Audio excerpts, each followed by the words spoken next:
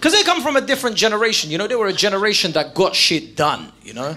That weren't afraid to bring about change, real change. A generation of real activists. Not like these modern day activists that sit at home on Twitter in their boxer shorts in bed, right? Just there like on their phone like, yeah, hashtag Black Lives Matter. Hashtag Trump ban.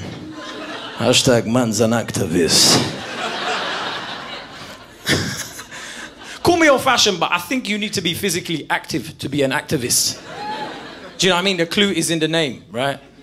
I think a lot of modern-day activism isn't useful, right? I think a lot of it is just people satisfying their own conscience. Do you know what I mean? Like, and call me cynical, but I think if the person you're protesting against is happy with your means of protest, then that's not really a protest, is it? It's just a fucking shit day out. You know, I get it, people want to do something, but you're not really achieving anything. It's like jogging on the spot. You're getting tired, but you're not moving forward. Like, nah, man. I don't know if any of you kept up to date with some of these protests over the last few years. You know, the Trump protests or the Brexit ones or whatever. Like, they were causes I believed in, but they were single-handedly some of the biggest exercises of smug activism I've ever fucking seen in my life, bruv, right? Those weren't protests. Those were just basically big power walking clubs with placards, right? I'm surprised the whole thing wasn't sponsored by Weight Watchers and we didn't get slipping wheel points for it, right? Because, you know, there's meant to be an air of unpredictability surrounding a protest. You know, people are meant to be scared, not a synchronized walk on a Saturday lunchtime, bruv. I couldn't believe what I was seeing. People crying, going, oh my God, look, it's wonderful, isn't it? Humanity is shining. Like, people were trying to fit it into their schedules. You know, they were going to the gym, grabbing a coffee, taking their kids out like it was an arts and crafts festival, you know? Just out, it was crazy to me. You know, they were taking pictures, you know, going to dinner afterwards, putting it on social media, like hashtag protest, hashtag, oh my God, have you tried the avocado? It is amazing. I get it though, like, you know, like you wanted to do something in it, but I don't think any peaceful protests have changed the world since like TVs were black and white. You know what I mean? Like, right?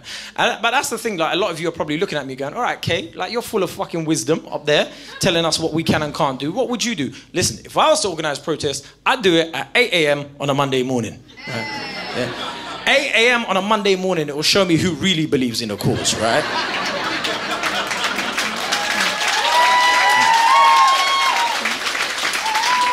I'm serious, it will whittle away all the casual believers, right? Because 8 a.m. on a Monday morning, people don't want to wake up for a job that they're paid to do at 8 a.m. on a Monday morning, right? You know, I'm talking 8 a.m. on a Monday morning where you're sat like at the side of your bed just looking into space like, oh my God.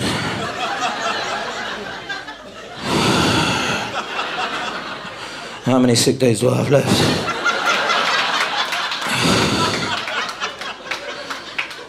Oh, fuck this, man. Why am I even alive? That kind of Monday morning, right?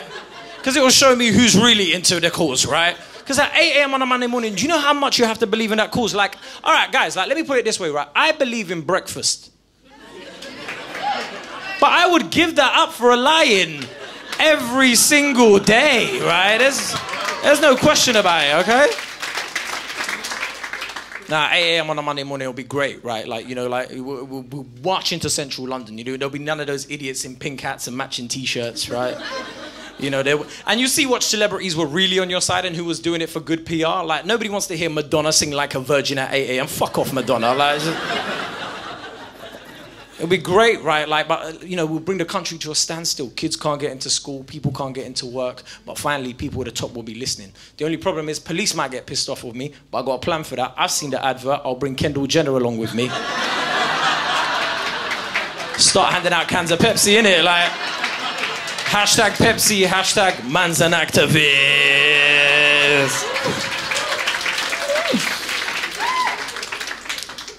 I don't even think protests are the worst thing about activism, right? Like, I think that in recent years, for some reason, people think like online petitions are the way forward, right? And I don't understand why, because if I see another online petition, I'm gonna fucking lose it, right? No, because like, I don't know what people think's gonna happen. Like, if like, do they think politicians are like vampires? Like, if they see like 50,000 signatures, they melt in sunlight or some shit, like.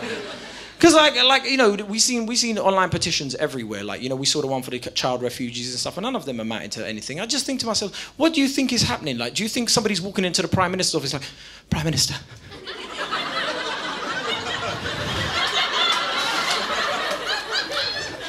There's been some news. Well, what is it, Edward? Spit it out. Prime Minister, there's been signatures. How many of them, Edward? About 100,000 or so. Well, what are we going to do? I've got an idea. It sounds a little far-fetched, Prime Minister, but please, roll with me. Okay, what is it? We turn off the computers.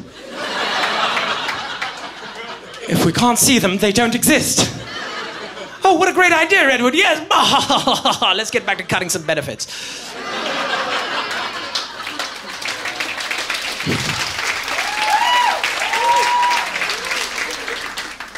I get why people sign them, though. We're in the era of convenience, innit? Like, people take an Uber for a 10-minute walk. Like the restaurant could be opposite my house, right? And I will still Uber Eats it and watch the guy fucking walk to my house, bro, right?